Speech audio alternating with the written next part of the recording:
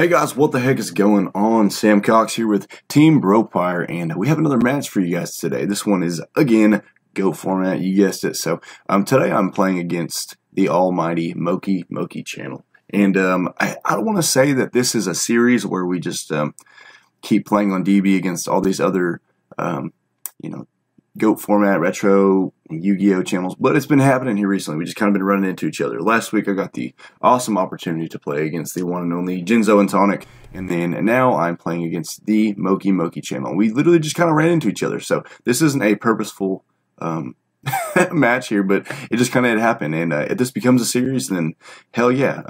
So he is playing Chaos, hence the Sork and the Kaiku, and it looks like he's playing Pitch Chaos. This is because he's playing Sinister Serpent, or maybe not. I'm pretty sure he is. This is another one of those matches where I'm watching it kind of like a week later versus watching it like right after I play it. Like I said in the last video, I kind of really like doing this because I get to watch it from a perspective as if like somebody else played it, because I didn't just play it, and I've probably played a dozen matches since then, so I really have no idea like what I'm even doing or why I'm doing the certain plays that I am most of the time. I know, obviously, like why I'm doing some stuff, but it's really cool to kind of watch matches in hindsight sometime, like, a week later or whatever, because it's like as if somebody else was playing it, like I said in the last video. But he's playing Chaos, and I am playing my favorite GOAT format deck of all time, Monarchs, and I absolutely love Monarchs, guys. I'm sure that we all have certain decks that we just love to play, and they may not be the most competitive deck ever. And Monarchs are really good in GOAT, and depending on like the rotating meta that's happening constantly in GOAT format, if you can put certain cards in Monarchs to make them like compete with the meta, then you can actually make this deck really great. The attributes in Monarchs 90% of the time don't matter, especially depending on your build. On this one, it really doesn't. So I'm able to like play certain cards in this deck that I wouldn't be able to play like in standard Chaos, or maybe even Go Control, or any other decks that really attributes kind of matter somewhat. But we all have this this deck, I'm sure, whether it's in regular modern format or GOAT format, or any other retro format, that we just absolutely love to play.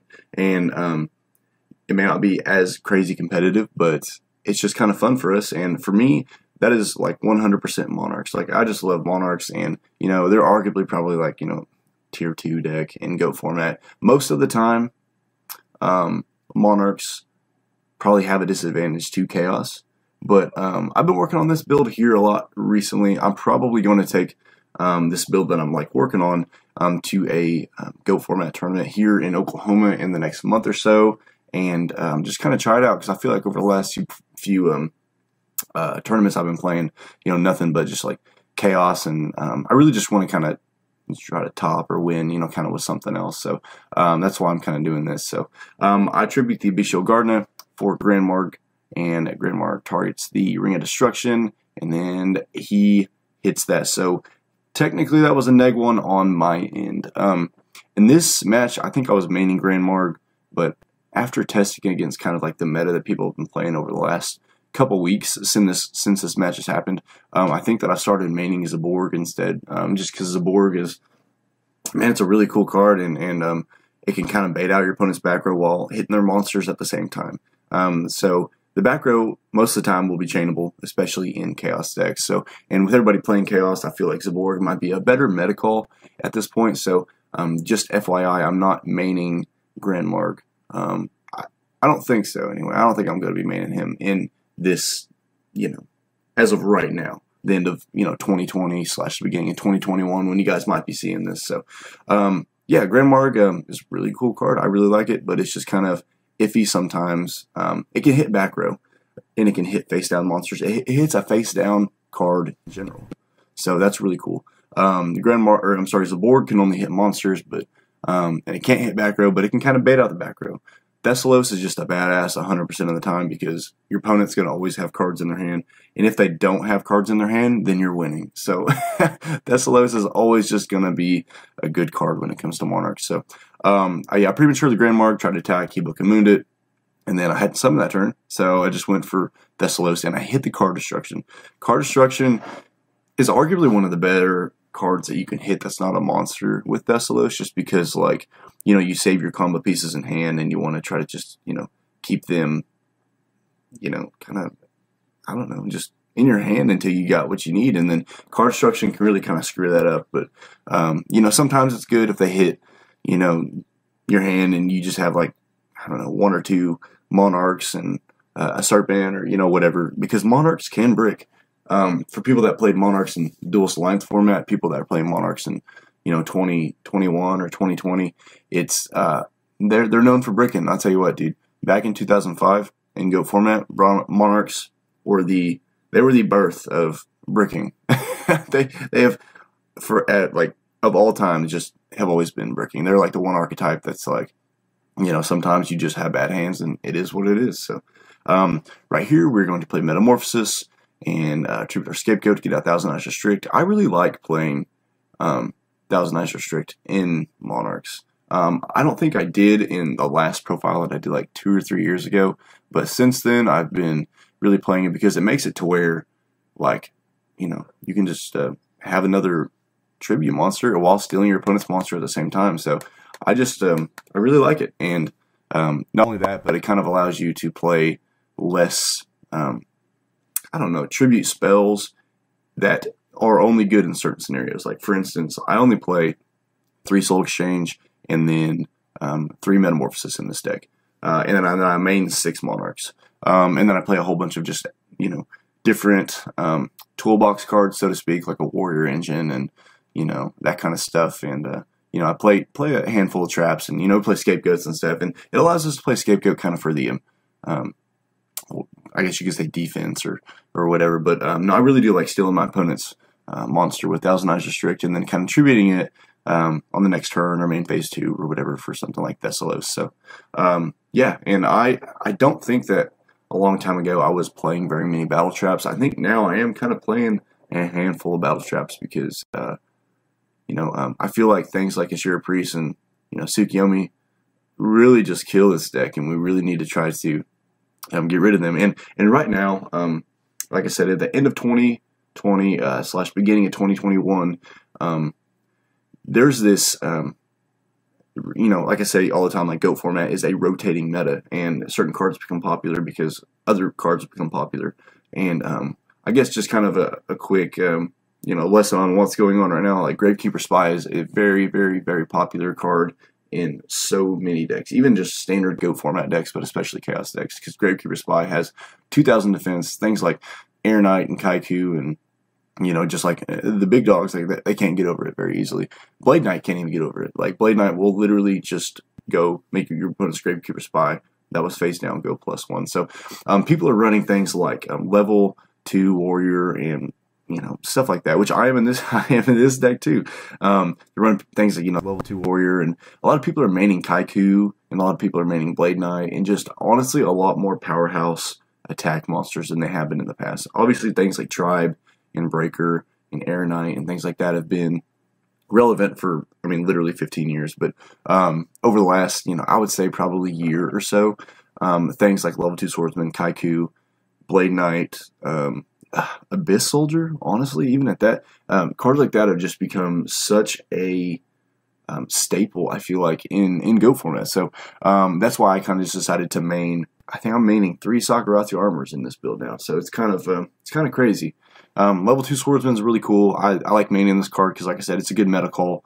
Right now, everybody's playing Chaos. It feels like everybody's playing Chaos. And you just go +1 over it, and they don't get their flip effect, which, if you can slow down the Chaos engine, slow down things like, you know, Dekoichi and Spy and, you know, Merchant, especially, you know, things like that, it really can just put a damper on what they're doing. So, and it forces your opponent to make, I don't want to say bad plays, but plays that they have to make. Like right here, he was forced to tribute my level 2 Swordsman after snatch stealing it for Thunder Dragon, just so I wouldn't have that level 2 Swordsman out on the field anymore. So, yeah, level 2 Swordsman it's not a very powerful card when you're talking about attack or defense, but it is a card that has to be answered if you're trying to, you know, play around it or whatever. So I just normal summon Exile Force right here and attack because he only had 400 life points left. And I force him to use Raigeki Break and pitch a Delinquent Duo. That is not looking very good for him. In his defense, I don't know what happened this game. I think that I think I was just rip. Okay, I ripped destruction. That probably hurt him a lot. And then I don't know. It's kind of a mixture of him not being able to see a lot of engine cards. I think I knocked his serpent, and I knocked his faiths. So that seems like it kind of probably hurt him a little bit. The whole point of this Monarch deck is, I want to say that it's a very big hate on like flip and face down monsters and just problematic cards in general. So we main 3 Metamorphosis, 3 Soul Exchange, 3 Zaborg.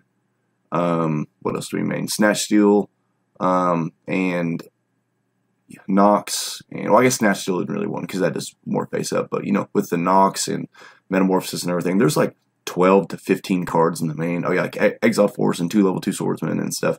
Yeah, there's like 12 or 15 cards in the main that like literally just deal with face down monsters, arguably on the spot. So it's really hard for a lot of Chaos decks if I'm not bricking, as Monarchs do. If I'm not, just absolutely drawing crap, like it's really actually hard for Monarch decks to, Chaos decks to deal with this Monarch build. I feel like I like to think anyway, because I've been testing this deck, like I said, for the last couple of weeks, and I really do like it, and it's a really fun deck, and it's been good seeing all these like Chaos players on Dueling Book just kind of have a hard time dealing with this, because I feel like I don't know, in a cool way, I'd like to see this Monarch deck become like a very relevant thing, and then Chaos maybe kind of like have to check Monarchs for a second and be like, okay, so this is the deck now, and then what do we need to play to out it? And so I really, in a perfect world, I think it'd be awesome. Man, I wish he would have opened up Trap Dusty right here. That'd have been awesome. That happens actually a lot of times. So somebody will, open up Trap Dust Shoot and, set it first turn. And I only play 13 monsters in the main. I play 6 Monarchs, 2 Azure Priest, and then 3 or 4. I play 4 Warriors and then a Serpent. So that's all I play. But I mean, I play 3,000 Eyes Restrict and 2 Rhoda and 3 Meta, that kind of stuff. It just, so there's more monsters, but like as far as like main like monster cards, like I only play 13, and there's a lot of times when I don't open up a whole lot of monsters, or hardly any, if any, and they activate Trap Dust Shoot. So that's kind of one of the perks with this deck. But I could go on and on about the perks in this deck for sure. Like there's so many just random times when like why this deck is good. Like for instance, unless Serpent's in the grave, like Kaiku doesn't affect this deck at all. Because the only thing that, like, I mean, if they banish like Exiled Force or something, or Serpent, I guess that's really the only 2, because I use Premature for Exiled like 90% of the time. I think last game I used it on Grand Mark to try to push for damage, but yeah, I really like the kind of random perks that this deck has as far as like being a quote unquote anti-meta deck. Okay, cool. So we just drew into the best combo. My favorite combo in this whole entire format, which is Soul Exchange and Thessalos. We're going to go Grand Mark because he's got a back row. Probably going to go Grand Mark. Okay, just to bait out that back row. But then he's got, what is it? Drum roll. No, okay, MST, cool. That's one of the cool ones to hit. Honestly, a lot of these times, like right now, like I said, I wasn't maining Grand Mark when I started playing this deck again a couple weeks ago. But I moved to Zaborg just because, man, I feel like all the back row nowadays are like Raigeki Breaks and Scapegoats and stuff like that. I don't feel like I'm doing a ton of justice right now with Grand Mark. So he's definitely, I'm not even siding him either, because, I'd rather just side Mobius. So here's a really cool interaction. So I like to in phase Scapegoat, obviously. I mean, this is nothing new, like even slightly, but what I would do is probably steal it and then, tribute it for Thessalos, just to not lock myself out after I steal his faith, and just to kind of apply the pressure. And there's not, man, in his hand, there's not like a whole lot of good options for me to take for him. I feel like maybe Thunder Dragon, but the rest of them, I think Sork might have been probably the one that I should take, because he didn't have a dark monster engrave. It's probably what he's hoping that I would do. So, yeah, and this is really cool. It keeps myself from getting locked out. You can always kind of just tribute your monster. Or, I'm sorry, tribute your Thousand Eyes Restrict for your monsters. It's more or less the same concept of whenever people play things like Air Knight and they tribute their Thousand Eyes Restrict for the Air Knight, because you simplify the game state by taking your opponent's monster, and then you get rid of one of your monsters, but then you steal theirs. So it's a lot of the times it's a +1. And then Air Knight, you simplify their game state, and then you try to push forward on yours with the Air Knight and drawing. But in this scenario, you simplify the game state. Everybody loses one whenever you tribute one of your monsters, and then you take theirs or whatever, depending on which monster that you take, obviously. But then you simplify their game state even even farther by having to make them discard a card. And then a lot of the times it will go a third step by, if I go into battle phase, then they will activate Sakuratu, Mirror Force, Ring of Destruction, whatever, on Thessalos, and then so really in one turn you can simplify the game state by like 2 or 3 cards per person by activating Metamorphosis, taking their monster, and then tributing for Thessalos. I'm rambling again, so I apologize. Those of you that have watched some of these GOAT format videos that I do in these matches know that I do kind of ramble sometimes. So he drew Book of Moon, so that's a thing.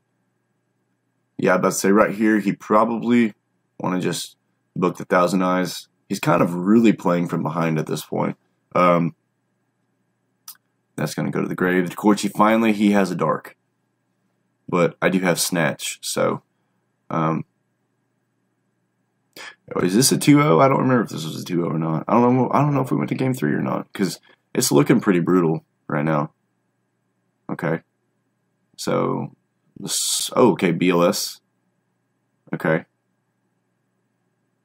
Yeah, he can just clear the whole field right here. Boom. Like, if he had a few more resources, I think that he'd be in an extremely good position. But right here, it's, I got Snatch and Scapegoat, so we will see. We will see.